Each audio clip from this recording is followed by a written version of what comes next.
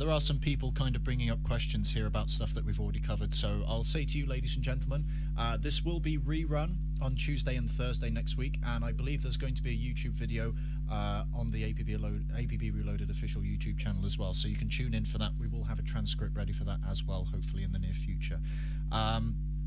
What's another thing very quickly, just to add on to that last question, you may be aware of the APB Advanced Launcher that was indeed confirmed by the previous community manager to be an acceptable third-party tool. Are you looking to keep that sort of ruling the same, or are you looking to kind of change your opinion on this? I'll tell you, that bears more research. What we're going to do is take a look at the Advanced Launcher and run it against BattlEye. Run it, and just we don't want to improperly ban people for using something that we've made a ruling on. So, okay. My feeling right now is, please don't use it, because we don't want to trigger any weird, any weird things. I'd rather do some research, figure out if there's ways for us to take those features and put them in the game quickly, or if we come out and say it's okay, then we need to have done the sure it's okay. Okay, that's good. How much time have you got left? How about one? I am down to my final 5 minutes. Okay. One more question, if you like. But there is a stigma, and I think, while I feel like the weapon, it gives, there's some advantage there, but I feel like you could take the worst weapon and give it to the best player. You could take the best weapon and give it to the worst player, and the best player is going to win every time, hands down. It is a game of skill. The weapon doesn't make that big of a difference. Okay. However, I think that stigma exists for a reason, and in my opinion, we do need to go through and balance the cost of arms. And we're not going to change the fundamental mechanics. It's not going to suddenly not be a free-to-play game. No. But I think we need to go through. You're right. Some of the pricing is a little obscene. And I personally would like to bring that, down to a balance of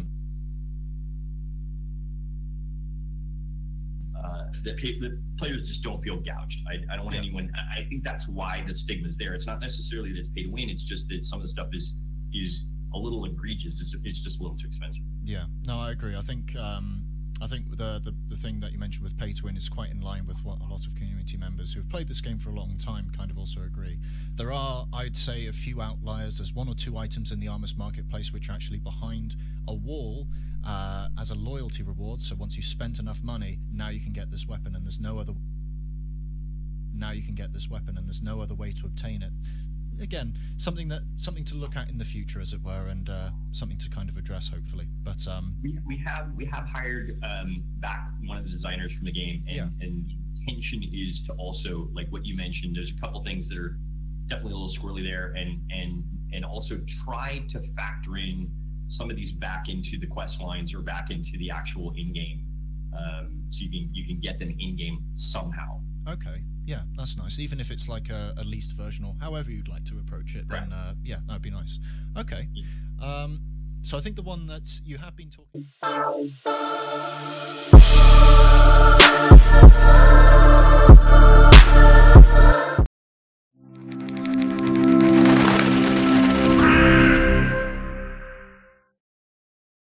Make sure you subscribe and hit the bell so you'll never miss a video again. Hey, what's going on, guys? Hope everyone is having a good Sunday, because I sure am so far. I got another APB Reloaded video for you guys, because I got to keep you guys updated on what's been going on with APB and what's been said. As you guys saw at the beginning of the video, there was a live stream going on. It was a Q&A on Twitch with a fellow APB player that goes by the name of Kempington, and he was doing a Q&A with Matthew Scott, which is the owner of Little Orbit, as you guys know already. And it was very interesting, man. I kind of missed the stream. I think it was a few days ago, but then on Twitter they tweeted it out, and I went back and checked it out yesterday, and I tried to gather some information so I can make this video for you guys today. And I'm gonna leave a link down in the description to that live stream so you guys could check out the whole thing. I think it was about an hour. I mean, Kempington streamed for like 9 hours, I think, but the first hour was the Q&A, so you guys could pretty much check that out. I'll leave a link down in the description for sure. I'm not gonna play the whole video. I mean, like that's a whole hour, so you guys can just check it out yourselves. And a lot has been said, man. A lot has been said. I'm not gonna discuss everything that's been said. There's a lot of interesting questions that he asked Matthew Scott, and Matthew Scott had a lot of good answers and exciting things, man, for the future of this game. I'm starting to have more and more hope, but without further ado, I'm going to explain or read to you guys some of the highlights that caught my eye. So, will you be changing the cheat detection? If so, will you be looking to unban players from the past? Will there be ban broadcasts in the future? Alright. They also went on to ask, will you be addressing the poor performance and optimization on the console versions of the game? Also, are there going to be any further extensions to the ignore friends list? Will the system be changed at all? And if so, how? That's pretty interesting, man. That's definitely for us console players, man. This thing is running like booty and booty holes, man. Also, a lot of players are curious to the future of the weapon balance in this game. Do you plan on making changes to the weapons in the near future? Also, he asked, in the distant future, will character server transfers be possible? That's very interesting right there. Wow, so let's continue. Players are eager to see a proper trading system in the game be implemented. Is this a possibility? What plans do you have to improve the competitive scene of the game? Also very interesting.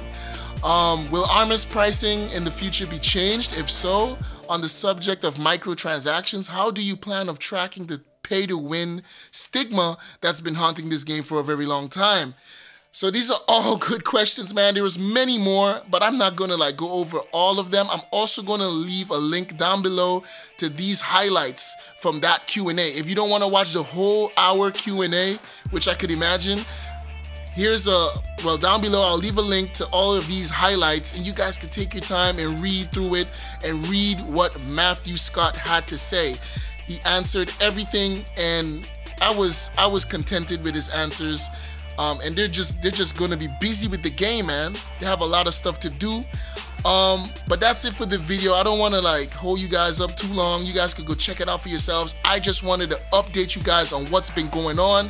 A link to all of this information is down below. And if you guys found this helpful, please drop a like.